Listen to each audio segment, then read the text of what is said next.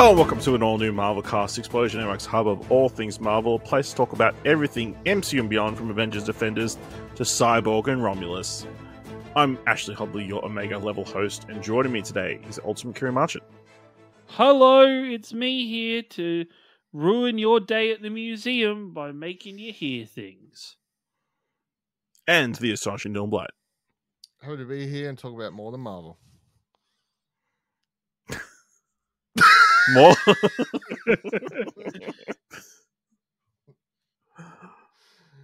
Yes, on today's episode, we're talking about more than just X-Men. We're talking about X-Men 2, or X2, or X-Men 2, or X2 United.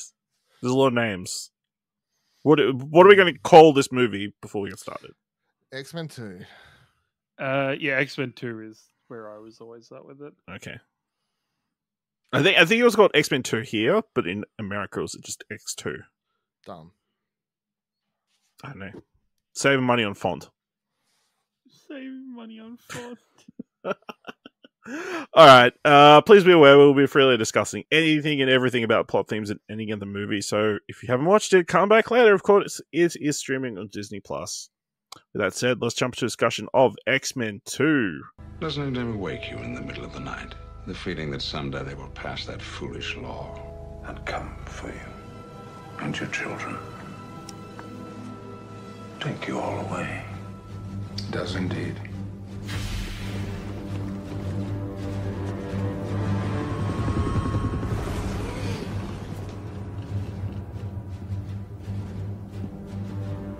I feel a great swell of pity for the poor soul who comes to that school looking for trouble.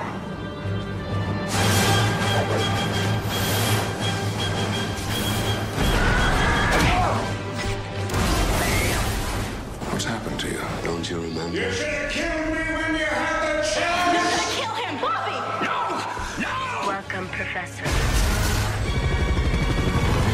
You haven't told him about his past. Who is he? I can't remember. Sometimes anger can help you survive. Directed by Bryan Singer, screenplay by Michael Dougherty, Dan Harris, David Hayter, story by Zach Penn, David Hayter, and Bryan Singer, based on X-Men by Stanley and Jack Kirby, starring Patrick Stewart, Hugh Jackman, Ian McKellen, Halle Berry, Famke Janssen, James Marsden, Rebecca Romijn-Stamos, Brian Cox, Alan Cumming, Bruce Davison, Shawn Ashmore, Aaron Stanford, Kelly Hugh, and Anna Paquin. Stryker, a villainous former army commander, holds the key to Wolverine's past and the future of the X-Men. This threat reignites the call for a Mutant Registration Act. Stryker starts a full-out assault on Professor Xavier's mansion and school. After escaping his plastic cell, Magneto proposes a partnership with Xavier and the X-Men to combat this new formidable enemy they both have in common. Dylan, do you remember the first time you saw X-Men 2? I don't, actually. I'm going to be honest, I don't. Okay. Ciaran, I remember the first time watching it was at home, but I don't remember anything else. Ciaran, do you remember the first time you saw it? I remember watching it in the cinemas again. Like, it was, yeah, I think it was just at the cinemas with family, with my dad, probably. I don't remember it, like, perfectly, but I remember being there for this kind of stuff. Yeah, I definitely remember seeing the cinemas. For some reason, I believe that I saw an X-Men 2, Too Fast, Too Furious double feature. We went to see both back to back. Whoa, what a fucking two. Which doesn't make sense, that's what I think in my mind.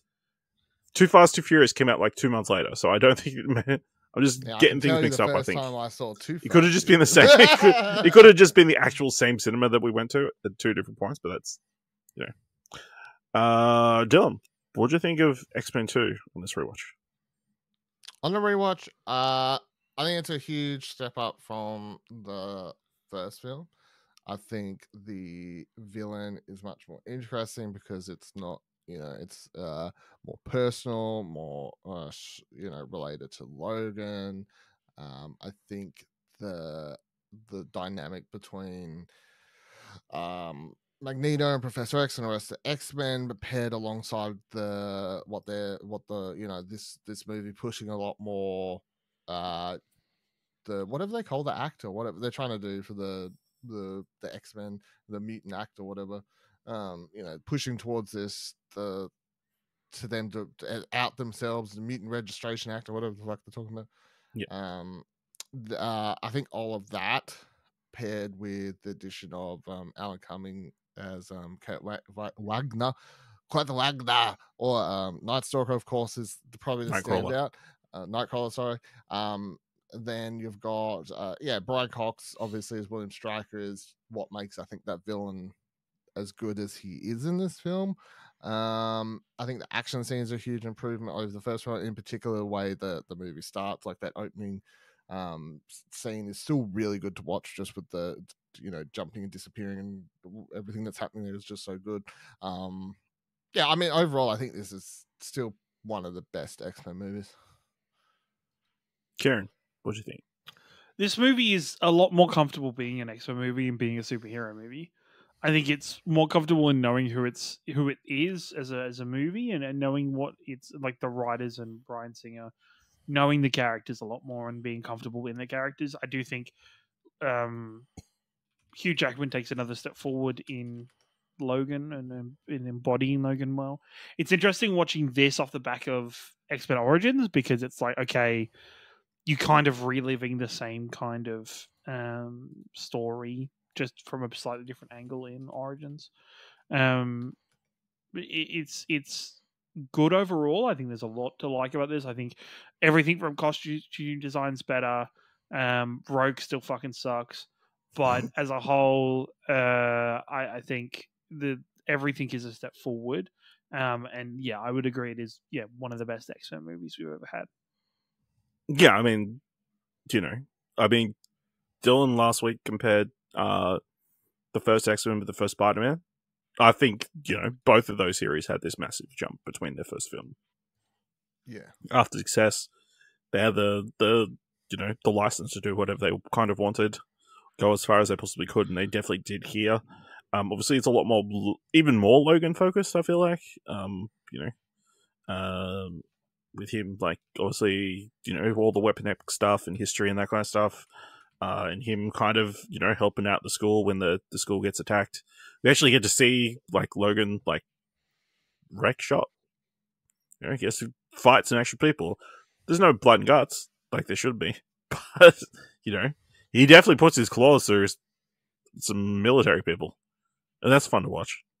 I think just the scale of it is bigger. There's more mutants. There's different, and they go to weird places, like the big threat of the movie is William Stryker getting his son, who is a massive illusionist, to get Xavier to kill all mutants by thinking about them too hard, which is kind of, it's in itself a crazy concept, but they make it work so well. And like just the little girl that he thinks is taking to Cerebro to go find the other mutants.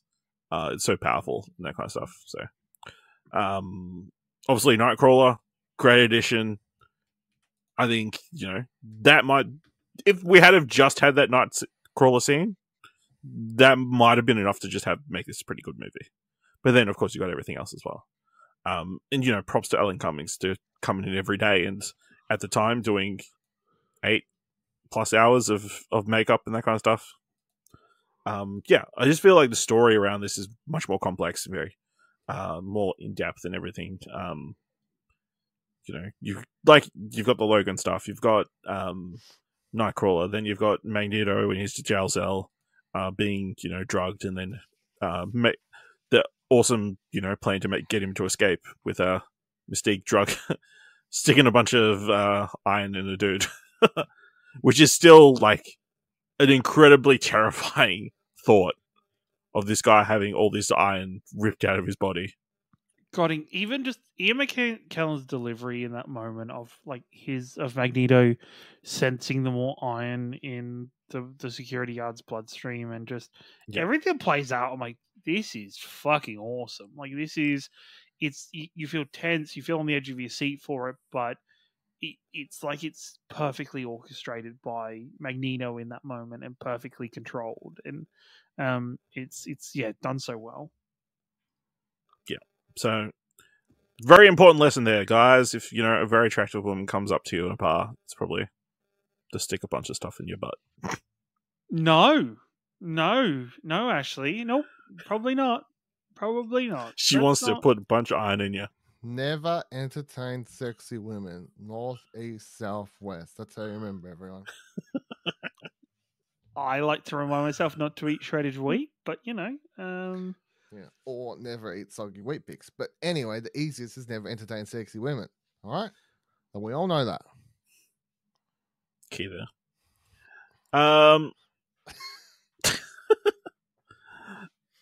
Yeah, I mean, I think they also do a good job of showcasing Xavier's powers here, and we talked about last week how he kind of came off like super, perfect. In this one, they're definitely showing shades of like murky history and issues in his past. He's definitely not the perfect figure, from the first film with his history with Stryker's son and that kind of stuff, and him keeping secrets from Logan and wanting him to learn stuff for himself, and also the opening shot of him in the just freezing all time constantly is very cool. How does he do that? I think he stops everybody's brain. Yeah, he makes their brains go, I'm going to stand completely still and forget exactly what's happening right in this moment. Like he presses the pause button on their mental thoughts. But they're still breathing, right? Yeah. But they just don't. Their eyes don't take in anything. The question, with that, what's happening when he stops the presidential address at the end of the movie? I think you're thinking too hard. Does he pause and then they turn off the camera and they all run out, unpause, everybody runs outside, they turn the camera back on? So anybody who was watching at home, it just went blank for like There's a very 5 awkward minutes. edit there where they're like, "Fuck's sake, how do we get everyone in and out of here?" Like, fucking Nightcrawler just when they jump back, they're all behind the bushes. yeah, just crawling on the right house floor. Don't look up. Yeah, I mean, props to Brian Cox. I think as a human, he proves to be a very sinister threat. Like a formidable opponent. How's he compared to his? He's not swearing enough. Right, fair enough. But he's bringing the same kind of energy. Yeah. And him getting his comeuppance at the end is just super satisfying. Yeah. Yeah, well, look at this, Wolverine. Yeah. And then he gets doubled down when Magneto straps him down to a piece of wall. Fucking dope. Like fucking dope. Yikes. He fucking died. Big Fucking gulp of water. loser. Fucking destroyed his body. Fucking dickhead died. Dope. I will say, I think Rogue is better in this movie. I would say there's less Rogue in this film. Which is a good thing, but she still fucking sucks. Yeah, I just think she has got a little bit more direction in this and got a team of people to bounce off of and kind of a clear direction in this movie rather than just being a passenger. Yeah, no, she's much better in this film. But I think it's also, we see less of her, so. She still fucking sucks. That's the most annoying. I will say, we see less of her, but I feel like we see more Cyclops, and Cyclops sucks more. I feel like we see more Bobby. Yes. And Bobby also sucks. He also What? does. No. He's good. Yeah, I think Bobby sucks. Now, I like Shawn Ashmore. Nothing against Shawn Ashmore. Or Ashley. He's very good in a video game called Alan Wake. But was he in Alan Wake? He's in Alan Wake too. Oh, I thought it was just in the his character from whatever. He's in Quantum Break also. Quantum Breaking. Is he the same character in Alan Wake? This is spoilers. I mean, people have fan theories, but I mean, okay, fair enough. Anyway, I don't like Bobby. He's just he's a little bitch. What? Because he didn't beat up his brother when he called the police? Yeah, he should have fucking iced that. You think Pyro was in the right there? That's what you're saying. Yeah, Pyro's right. Setting all these police cars on fire. Well, I mean, that's Hashtag at the Pyro's time. right. Parents upstairs holding their son like, you did the right thing. Yeah. Ooh. Yeah, but yeah. I enjoyed Bobby. I think he's I want to say cool, but I feel like it's on there. You should have He's doubled likable down. The fact enough, you you know. pointed it out and you didn't double down shows you how fucking lame Bobby is. You know, he's right. Who's cool? Who? Not Black Panther because he never frees. He's not even in this. It's not even in this franchise. Not even in this franchise. What are you talking about? I was trying to think of the character's name, but I can't remember. The fucking wow with my fingernails lady. Oh, Lady What the fuck Deathstrike? is- Sorry, Okay, Lady Deathstrike. sorry. Wow, with my fingernails, lady. That's a fucking Jesus. Yeah, no, she's I mean, yeah, she's all right. You know, when she was here the first time, she's just cracking every single bone in her body. yeah, I love it. Ryan, I do that all day. I can have arthritis, something bad, or I can do this. Who knows? Who's to say? Yeah, Though just she massive is- fingernails. She does have yeah. like a sucky version of Wolverine's abilities. Like the fingernails are just. I just look at it and go the same. Like, with how does the Wolverine, actually. antimanium come out? Sorry, do you want to go again on that? How does- Antimantium? Antimantium. How does it come out of a? Antimantium. Yeah. Same way it comes out of Wolverine. What the fuck do you mean? He has claws that come out. She just Yeah. grows Yeah, her but it- fingernails really long. Yeah, but her fingernails just grow from like that. underneath. From underneath. I take it right.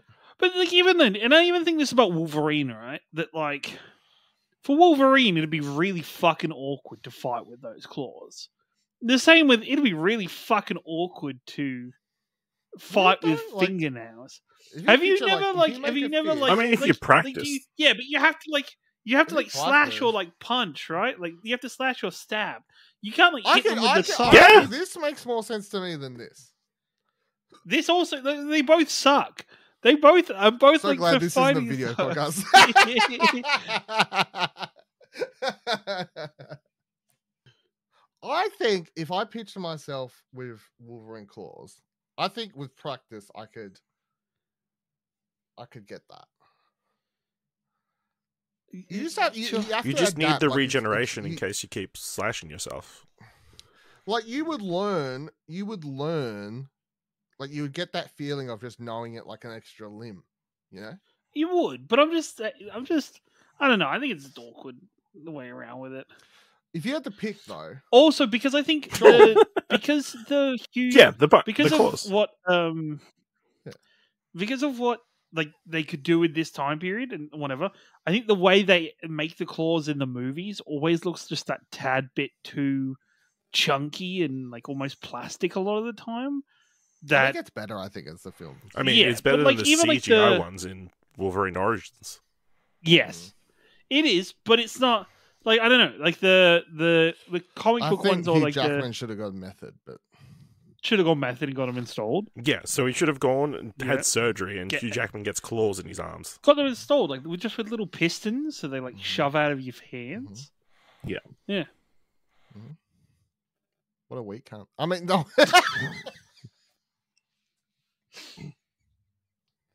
Anyway, moving on. Anyway, You can host. You could host the I show. can't remember what whenever I was you like. talking about, but whatever. you were just talking about how Wolverine is a weak piece of shit. But, Yeah. Yeah, I mean, all the Weapon X stuff, really cool. Like, you know, at the time. This facility, underground. Yeah, all the history and that kind of stuff, I think, you know. I feel like, you know, I will say Lady Deathstrike's death is really cool. Like, that's terrifying. Just getting filled up with adamantium. Did I say Sorry. correctly? That's Why did you pause for so long after saying Just wanna make sure. just getting filled up? You paused for so long. What did it? Certainly what wasn't did it, for- Char? Well, it certainly wasn't did it? for comedic In effect. slow motion, I was looking at Kieran's like eyes, just like, like Charlie, what did her in? Oh, she got fucking filled up on Friday night, didn't she? Fucking just got a spotter filled up with adamantium. Is that what we call it now, Charlie? All right. It's because it's rock fucking hard.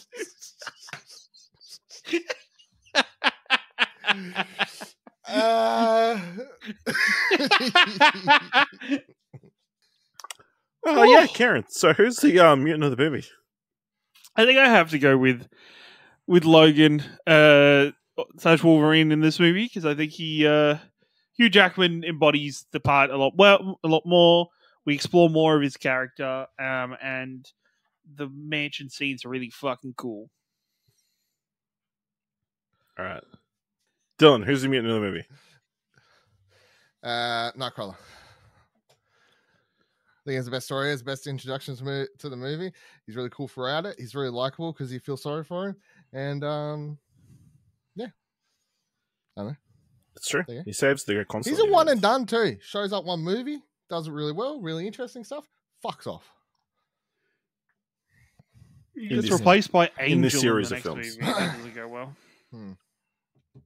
It's because Cummings didn't want to get all the blue paint all over again. That's fair. Yeah, I'm going to have to go Nightcrawler as well. He's got that opening set piece, which I'm sure we're about to talk about again. He saves Rogue. He's able to jump into Cerebro, which he shouldn't have been able to do. Nearly freezes to death. The movie doesn't work without Nightcrawler, so mutant of the movie for me. Dylan, what's the most marvelous moment of the movie? Yeah, the opening of the movie.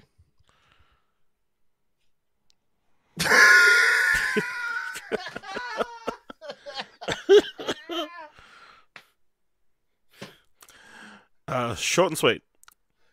Kieran, what's the most marvelous moment of the movie? Oh, has to be the Logan mansion fight scene for me. For whatever reason, I have the soundbite of Wolverine jumping off the balcony onto those last few at the end of it seed into my brain. Like his cry or his growl or whatever you want to call it. Like I could just remember that. Even when I don't remember much of this movie going into it, I was like, I know that soundbite's in it somewhere, and it fucking was. It was in it. And we get to see Colossus actually being really cool. So yeah, Wolverine's mansion scene. Yeah, lots of little cool moments for the different students. Like you've got Kitty Pryde run through walls, or Banshee screaming at the top of her lungs, or the kid who can't, who's wanting to change channels. Do you know when I was a kid, like the main army guy you see, not Stryker, but like the main random army NPC that has the face paint on? When I was a kid, I thought he was a mutant because he had weird skin. That was his mutant ability. He could change the paint, didn't realize but that was face paint. You had to wash it off every time. He could change the paint on his face. I thought he was the Toad from the first movie. So did I, actually. You did as well? I'm not even joking. I thought he was the Toad. I thought he was the Toad from the first movie, not that he was just some random army person in He face looks paint. like fucking Ray Park. Yeah, and you look at him and you go, well, anyway, I'm old enough now to look at him and go, okay, that's face paint. Why the fuck did you select that face paint for this mansion? Camo. But why is this camo in this environment? Like, it's always camo. Maybe in the outside. Yeah, I don't know. He's always camouflaged. It's not like he's John Cena or anything. We could definitely see him. All right. My most marvelous moment is probably the prison escape. Magneto wrecking shop with those two iron balls that he rips out of the dude. Yeah, just wrecking shop, making this plastic prison feel like it's made out of tissue paper. And then flying across, so cool. How do we feel about the ending of the movie? Can I say what's the most... Can just for Jean Grey, and I was going to just call her having the most unmarvelous movie, because even if she's trying to hold herself back because she loves Scott, how the fuck does Jean Grey have a hard time fighting fucking Cyclops? Like, you just don't. Like, it's just, you just. I mean, we'd already established that her powers were, you fucking... on the fritz. She wasn't able to take out those missiles. She was having a trouble at the library. Yeah, sure, okay. Yeah, but she... We'll say another marvelous moment is the plane crash. The plane's going down, and it strikes Magneto in the middle of a random field. How fucking lucky is that? In all the places it could have crashed, it was on Magneto's head. It's not lucky. He drags it out. He dragged it down. What are you talking about? He needed to be reasonably close. Land in front of him. No, fucking... He needed to be in line of sight. I mean, he had to be in like a 50-kilometer radius or something. How many times have you watched this movie and you've never realized... You just thought that plane accidentally crashed and Magneto just happened to be there? You did... At no point... You guys suck. What do you mean we suck?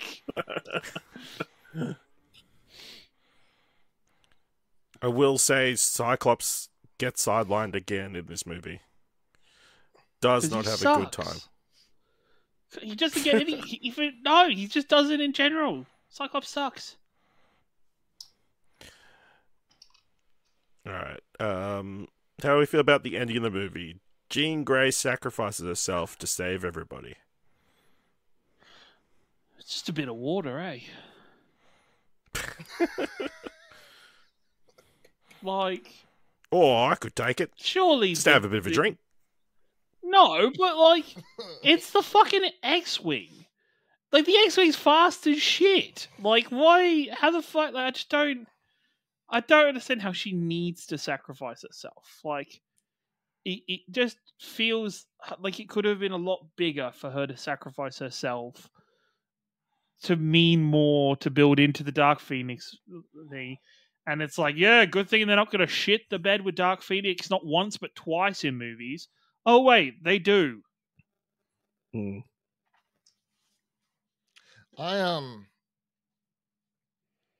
I think that the problem is that they give him a normal jet. There's nothing special about their jet, so that's half the problem. The X-Men, the X-Jet is just jet. It's the X-Wing. Thank you very much. No, that's a Star Wars thing. Yeah. No, the X-Men jet, Bluebird, Blackbird. It's something like Pretty that. sure. Yeah. It has no specialty in this film, so they're stuck. They can't outrun missiles.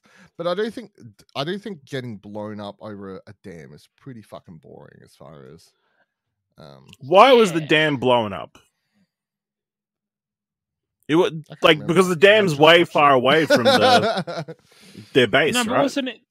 No, but the base was built under the dam, right? The base was built under the base, and then okay, yeah. Anyway, I think it's whatever. She sacrifices herself. It's literally they just want to set up a third film because after the success of the first one, they thought they were going to make it more. Yeah, they just wanted to set up Dark Phoenix, and they thought to get Dark Phoenix, we have to kill Jean Grey off somehow. She has to disappear. Which I'll say the biggest bullshit in all these films is, I think, actually the romance or non-romance between Logan and Jean.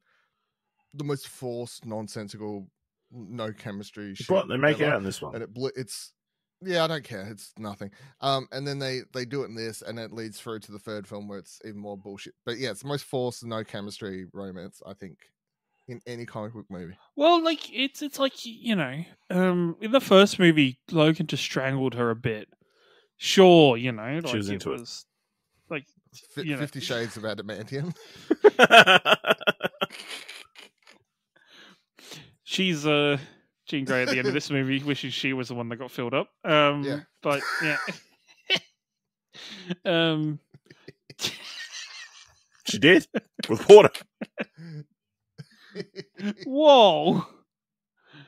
Damn, man. Too soon. Yeah, way to kill the vibe. Way to kill the vibe there, Ashley. Hydrobot was working overtime. Anyway. All right. Any other thoughts on X-Men 2? Nah, No. All I right. don't think so. Let us know what you thought of X-Men 2 by going to explosion.com/Twitter or jump to Discord at explosion.com/Discord. If you want to help us out here at All New Marvelcast, leave us a review on Apple Podcasts and Podchaser. Leave us 5 stars, and you can leave 5 stars, or just tell people about the show. And if you've enjoyed this episode, thought it was worth $1, head on over to our Ko-fi page at explosion.com/support. Thank you very much for listening. Be sure to watch X-Men The Last Stand. And join us next time for another All New Marvelcast.